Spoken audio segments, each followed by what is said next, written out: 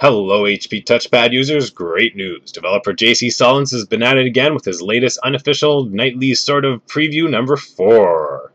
Here you can check out all the information in the Rootzwiki forum. I update it regularly. You've got all the information, all the install information, all the updates, all the downloads, absolutely everything right here. Check it out.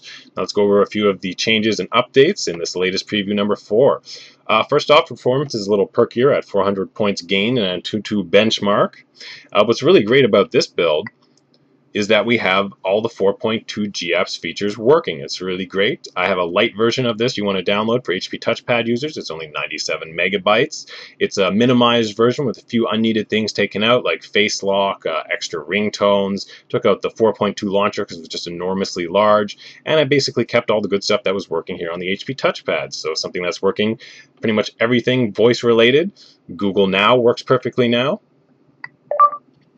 HP TouchPad, please. HP TouchPad, please and thank you. Just one feature that's working great again, but we can also record audio as well. That's working.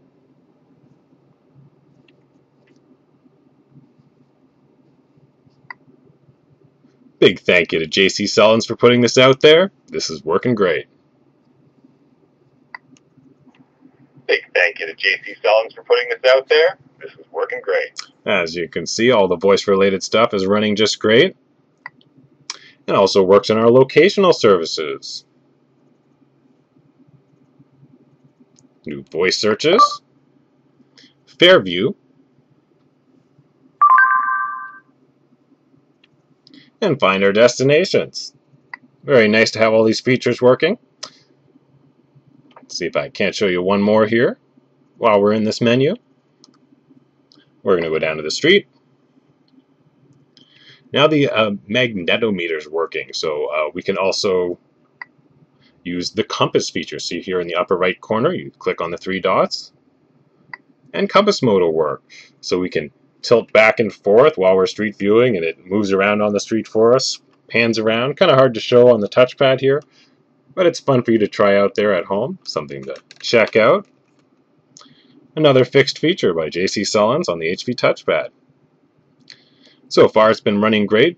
Now one thing I'd highly recommend about my Gapps package is that it's small in size because we need to save space. Now what we used the Acme Installer 3 for was to give us a little extra space on our partition. Coming from Ice Cream Sandwich, we only had 300 megabytes and we gain up to 100 megabytes when we install with the Acme Installer 3. We only need to do it one time.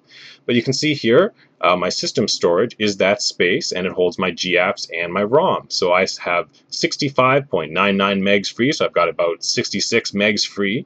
Anywhere from 40 to 50 would be absolutely excellent, so I highly recommend getting my smaller package. And you can see everything here working quite well. One last thing to show you is the WebOS style card switching mod. Now you can check this out. I have a video explaining how to do that and how to install it, but I've tested this out with Preview 4 fully and it works just fine. And it's just like WebOS. You can swipe away the things you no longer need or resume them if you want to get back. But it's a handy little interface, one of my favorite features of WebOS, and you can check it out. Try it for yourself.